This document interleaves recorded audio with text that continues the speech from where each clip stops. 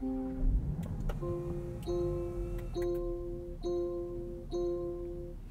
guys, welcome to the 2020 Land Rover Defender. We are in a 110 SE today. It is powered by a turbocharged and electronically supercharged and mild hybrid 3-liter inline 6. That's mated to an 8-speed automatic transmission. We have a 2-speed transfer case. I'm just going to go ahead and say this thing is freaking cool. It is your luxury overlander.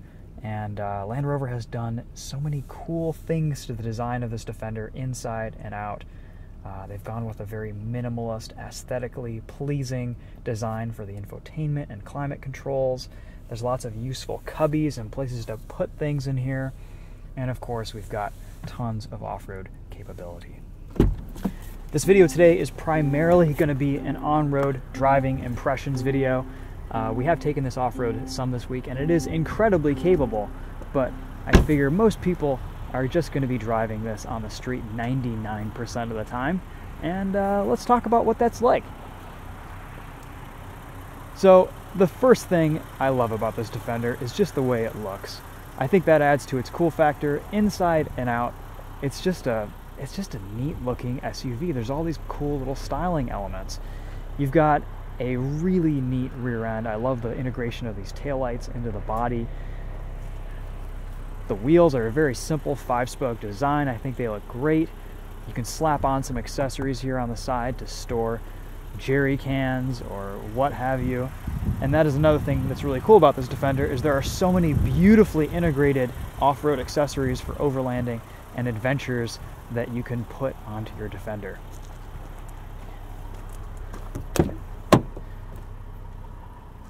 Land Rover's gone with this kind of chunky but functional interior. We've got cloth seats on our spec'd out model today. We've got a very cool door design here, a nice wood handle, some nice leather, cool plastic with these exposed bolts. And as you can see, the exterior color carries into the inside, and so you better pick a color you like because you're going to be seeing quite a lot of it. The rear seats fold completely flat, and you get this nice rugged plastic material on top. There is also a third row, but there's just not a lot of room back there. Probably an option box that I would avoid checking if I really was interested in a Defender. You have lots of USB ports, battery charging options back here. You have rear climate control. And look at this grab handle. That makes it nice and easy to get up into. A beautiful panoramic sunroof. And then, of course, these little safari windows that are reminiscent of Defenders in the past, which I think is very cool. Nice little homage. I'm not sure what this little cubby is, but you do get a 5-volt USB charger in there. Pretty cool looking interior. Let's keep walking you guys around the outside.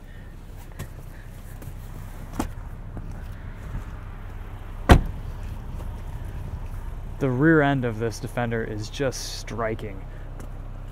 The way this line comes to just a square point, and the shape of this, the silhouette from the back is just, I think it's so cool. We've got some more storage solutions back here in this door. We'll show you guys a peek of this third row too. Like I said, not a lot of space back there, but in a pinch, I guess it would be usable.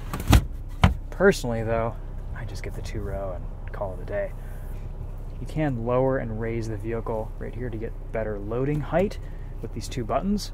This is on air suspension, and it is very comfy. You also have a nice big AC standard plug outlet there, a couple of hooks to hang grocery bags, just a lot of useful spaces to put things and do stuff. This rear door is quite heavy, especially with this tire on there. Got to put some muscle into it.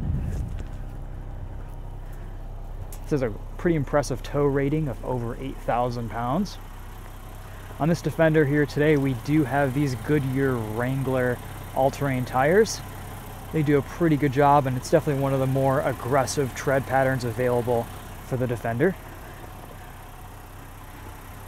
Got some more styling elements up here. Let's show you guys under the hood.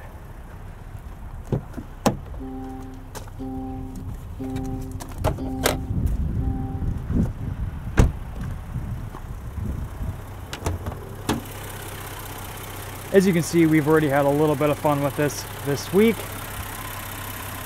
Got the 3-liter inline-6 puttering away in there. There's no battery just because these strut tower mounts are so high up, but you do have a positive and negative terminal that you can plug into and connect there.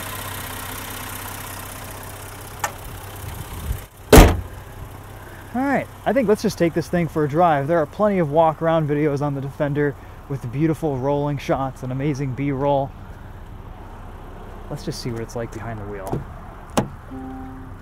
Like this integrated grab handle right there.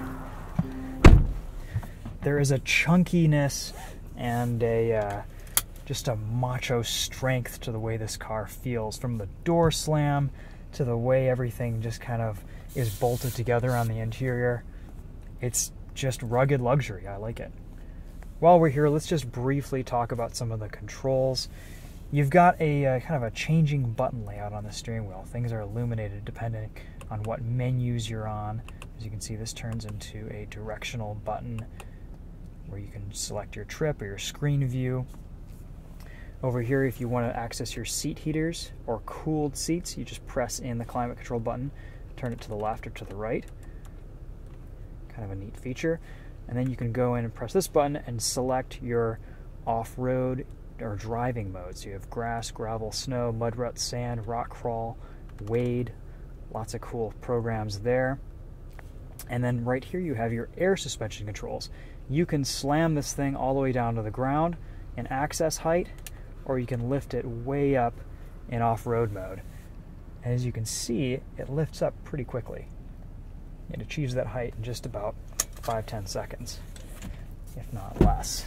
And when you do have it fully raised up, I think there's around 11.5 inches of ground clearance, which is very impressive for a stock vehicle. More than enough ground clearance to get you through most scenarios. And also, Land Rover gives you quite a bit of underbody protection and skid plates to get you through what you need to. It does make it a little bit more challenging to get into, but that's part of the fun. Alright, we'll select normal ride height. We also have a slew of backup cameras and surround cameras. They're very high res, they're really nice to look at. You can see there's an off-road camera mode too. You can see what the differentials are doing, lock and unlock them.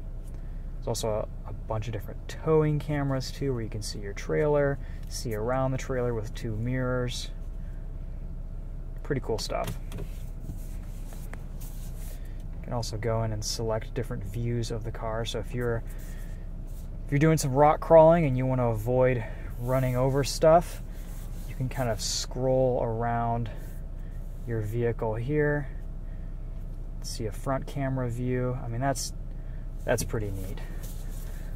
It'll even mimic the lighting of your surroundings. Kind of gimmicky stuff. I would rather just see things for myself or have a spotter if I'm off-roading, but a neat feature nonetheless. I'm sure in practice it's actually pretty useful. Of course, we also get Apple CarPlay and Android Auto integration. All the good tech. Land Rover hasn't skimped on tech in this new Defender, for better or for worse. So how does this thing drive? Well, we've kind of got the top spec engine here with this 3-liter inline-6. It's quick. There is no messing about here. It gets up and goes. I am glad to see some inline-6s making their way back into vehicles these days. This is a great powertrain. This thing drives awesome. You feel like you're in a luxury vehicle, but yet you have so much off-road capability.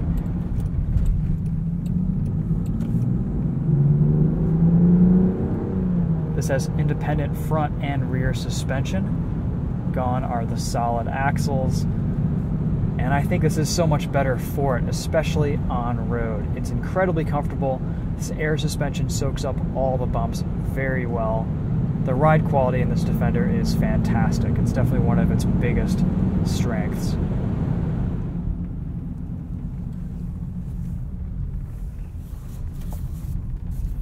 Let's see what we can do with a 0 to 60.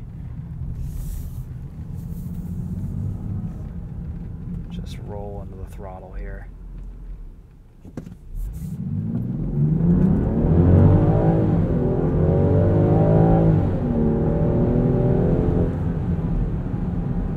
Pretty quick. You can also throw it into sport mode. No paddle shifters, but at least this manual selection mode is the right way. Back for upshifts, forward for downshifts, just like a race car. Dynamically, this thing drives awesome, and it's incredibly comfortable off-road on rough pavement too.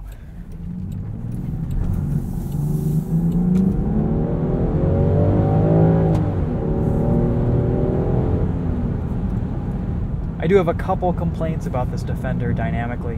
One, you can probably hear there's a little bit of wind noise, and that's just due to the shape of this thing. If you're gonna look cool with this boxy, squared off shape, you're gonna pay for it in NVH. But I think that's probably not the worst thing. My other complaint is at low speeds, the brakes on this tend to be a little bit too touchy for my preference.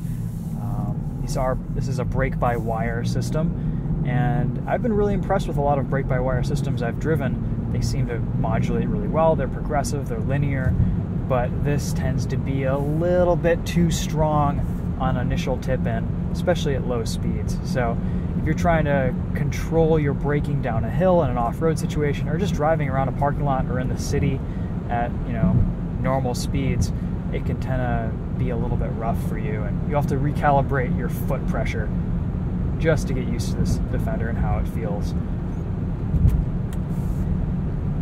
Otherwise, this thing drives great. With the independent suspension, the ride quality is absolutely sublime. You combine that with the air suspension on this and the versatility that you get from that, you definitely feel like you're in something special. This inline 6 sounds nice too. No complaints about this 8-speed automatic. Does a great job selecting the gears you need.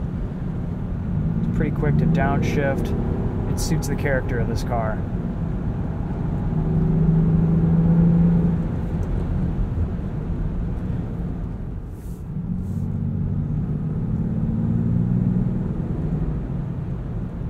Get just a hint of turbo whistle on light throttle.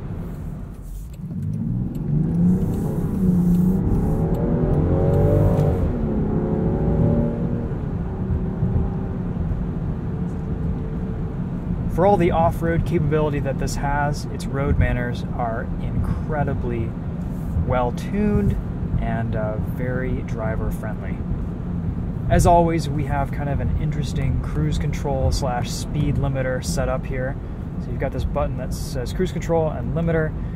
The cruise control, we do not have any radar-guided system. It's a little bit slow to kick on, and it's a little bit distracting to engage because it's slow to kick on and you never quite know which mode you're in. Otherwise, it just functions as normal cruise control. There's nothing special about that. The speed limiter is a neat feature because it will limit your top speed. I just wish there weren't as much of a delay in engaging these systems as there is, and you don't have to kind of take your eyes off the road to look and see if they've turned on or not.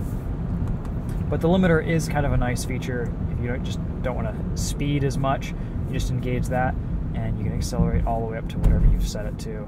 And if you need to go beyond that, there is a 2-stage accelerator pedal where you can floor it and go as fast as you want.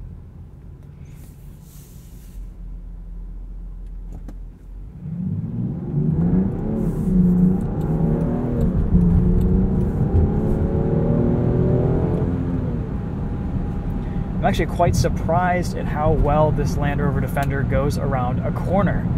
There's a little bit of initial body roll, but it's neutral, and for how high the center of gravity is, it handles very, very well at or near the limit. Even on these all-terrain tires, there's a little bit of tire squeal, but the independent suspension does its job, and the road manners here are very impressive. even though there's probably a little bit more wind noise in this Defender than there would be in a more aerodynamic Land Rover product, it's still pretty comfortable and cozy on the highway. You could put some serious miles on this thing and be just fine. This Defender is rated for 17 miles to the gallon in the city and 22 on the highway for a 19 mpg combined rating. This week, with all the idling and, you know, filming we've been doing, we've averaged about 15 miles to the gallon. But in normal driving, you shouldn't do too bad with this thing.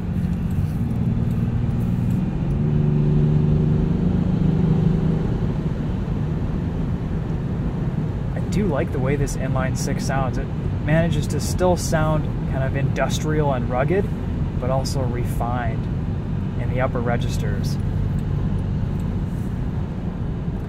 As you can see back there, merging over, you pretty much have zero visibility out of the side window. After the C-pillar, there's not much that you can see behind the seats, but you do get a blind spot monitoring system, and these mirrors are positioned quite nicely to show you what's around you.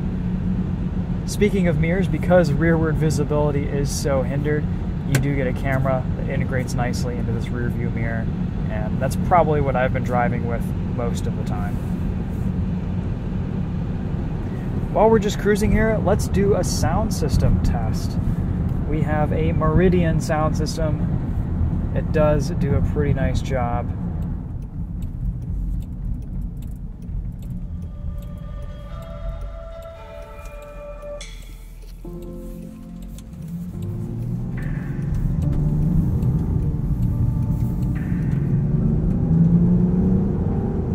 You have volume controls on the steering wheel right there. And the other volume knob is pretty conveniently located for passengers right there.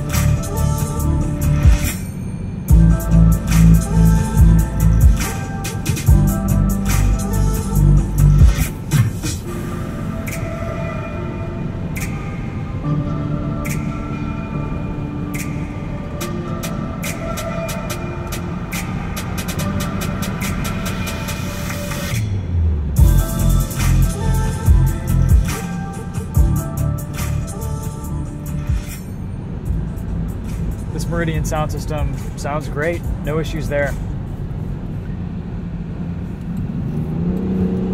Upon first impressions, I think Land Rover's done a pretty awesome job with this new Defender.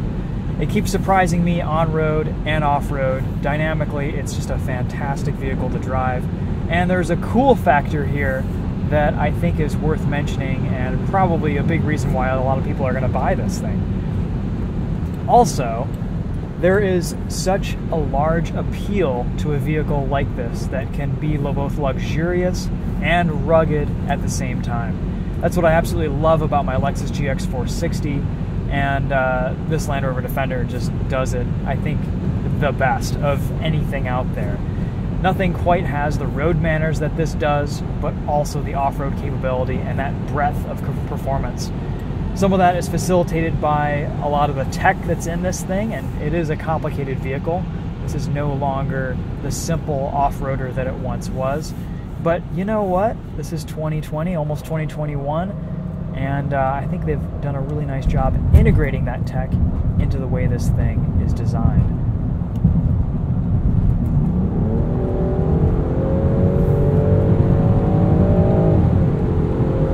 And if you want that extra power, this inline six is a peach. However, the standard 4-cylinder would probably do just fine for most people's needs.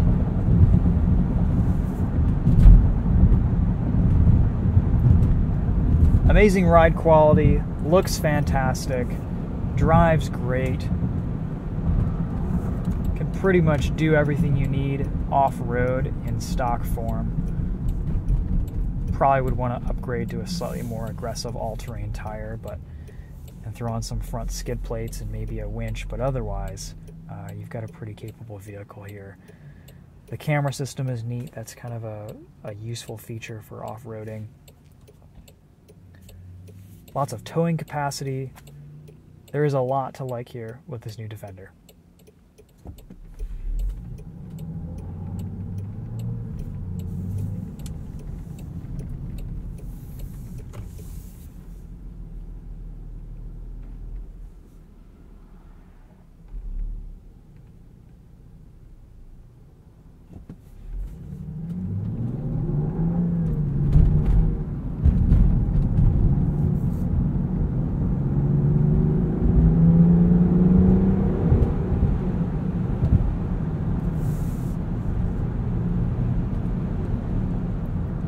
Alright guys, well that's going to wrap up this first impressions video on what this Defender's like to drive on the street.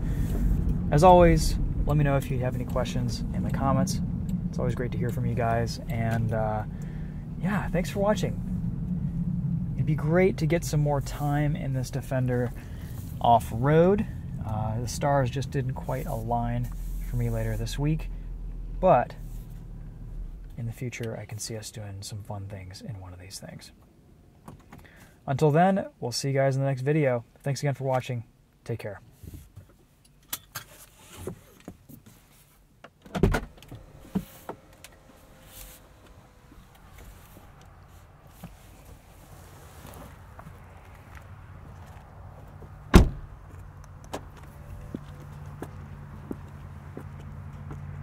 You can see here I've put it into access mode height. It gets pretty low. Pretty much slams to the ground, and it looks kind of cool because of that.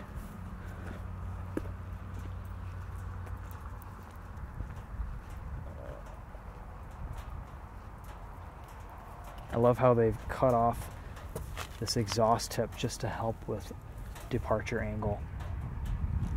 Very thoughtful, very cool.